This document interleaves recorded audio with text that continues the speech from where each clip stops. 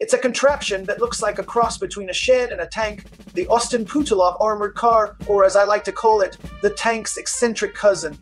First thing you'll notice about this beast is its rugged exterior, designed to withstand anything the early 20th century could throw at it.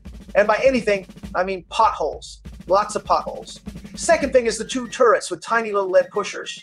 Why this tin can is truly revolutionary is its role in the Russian Revolution. During the chaos of the revolution, these revolutionary cars became the preferred mode of transport for Bolshevik forces. Who ended up winning the revolution? How dependable was the Austin Putilov? Well, let's just say, if you were planning a daring escape, you might want to have a backup plan, and a backup to the backup plan. And maybe just take the bus. After getting kicked out of the new Soviet army for old age, they were repurposed for civilian use, which I'm sure made for interesting grocery runs.